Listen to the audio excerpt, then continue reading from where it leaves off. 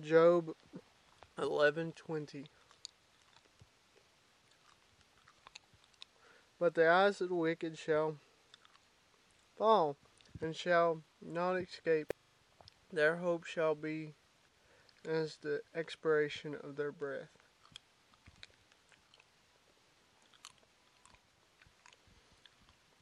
Now, some of what he's saying is true. And this is Zophar's opinion.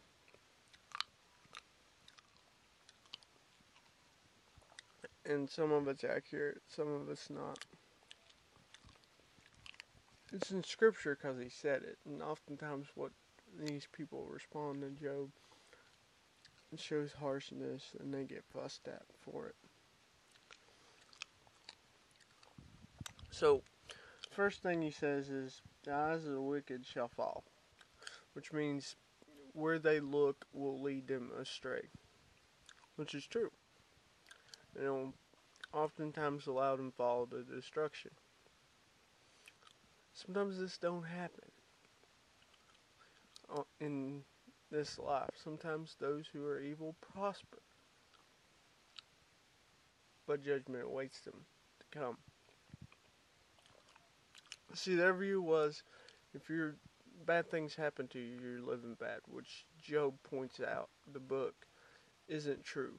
Bad things can happen to good people. But the opposite of that is good.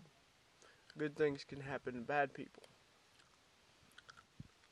Because sometimes evil means allow good things to happen.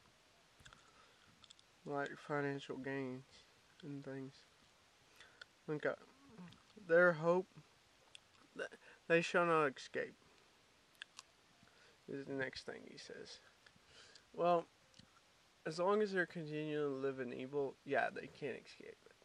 But there's an escape in Christ, who can change their evil.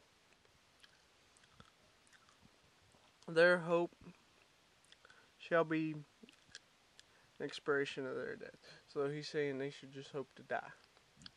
This is not true at all. Because death is when they truly face their fate. Apart from Christ, there is no hope in death. So those who are evil have no hope in death.